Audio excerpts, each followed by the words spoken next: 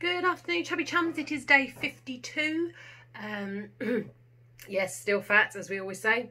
But today, as you can see, I just had an afternoon shower. I showered this morning, and then when I came back from walking the dogs, I thought, actually, I fancy another shower, so I didn't wash my hair.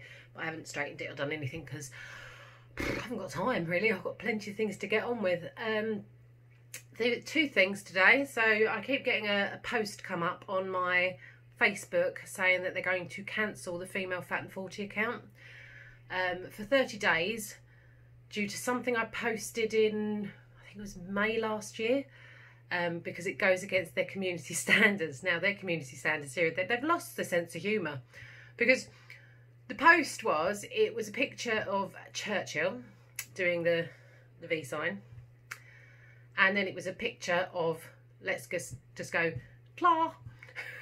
Because just in case they look at it and go, oh my God, you know, she said the name begins with an A and his surname begins with a H, World War II, and he was doing his, should we say his sign?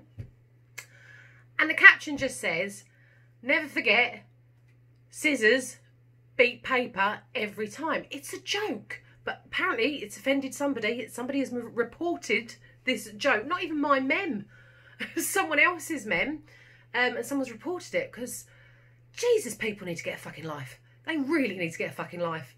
Anyway, so that, and they keep sending it to me. I'm like, but it was May last year and I haven't posted it. It's like, you're attempting to post it again. So I've had to email them and say, I haven't been posting this. Posted May last year. You have since removed it. What is the issue? They haven't cancelled my account yet, but I'm waiting to see. I'm bound. And this happened like 4 o'clock this morning. Very bizarre. So I think someone was drunk and just got the ump, because they're a big old sissy farty pants arsehole. Anyway, second thing for today. Do-it-yourself smear tests. There's been like all this stuff. They're trialling a do-it-yourself smear test. Now, I'm not being funny.